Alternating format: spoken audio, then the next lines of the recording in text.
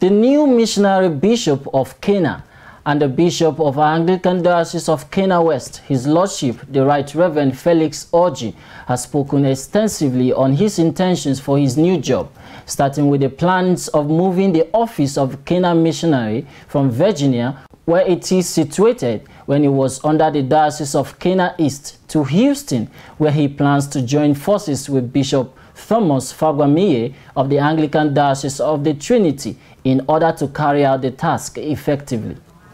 In a Skype video chat with ACNN, Bishop Orji called for prayers and cooperation of everyone involved, as there are much work to be done.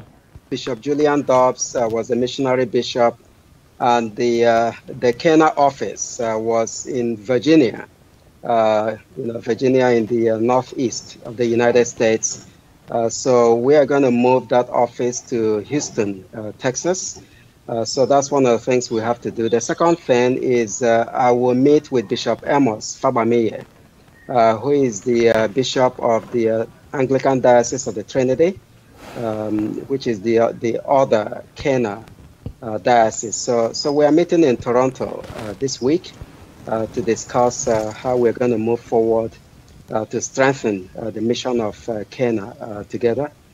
The third thing is, we are calling for prayers for the Lord to empower us, to strengthen us, to encourage us, to guide us, so that we can actually do the mission of Cana.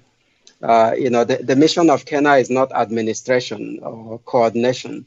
It is the proclamation of the gospel, planting of churches that are multicultural, multiracial, multi-ethnic, multilingual.